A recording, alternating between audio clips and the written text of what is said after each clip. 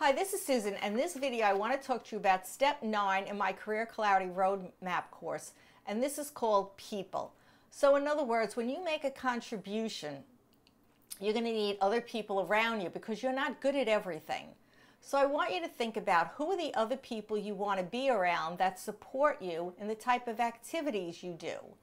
So who are those people? So think about Dr. Steve. I mean, he was a facial plastic surgeon.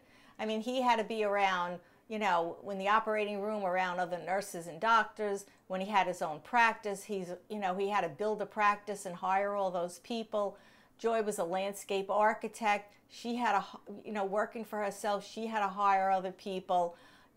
Somebody like Meredith, she was an interior designer, she worked for herself. There were very few people that she needed. So think about, what you're doing as a profession, as a career, and who are the people around you that you need to support you so that you get to do the activities you love. I spoke to one person, and she was a career coach and also wrote resumes.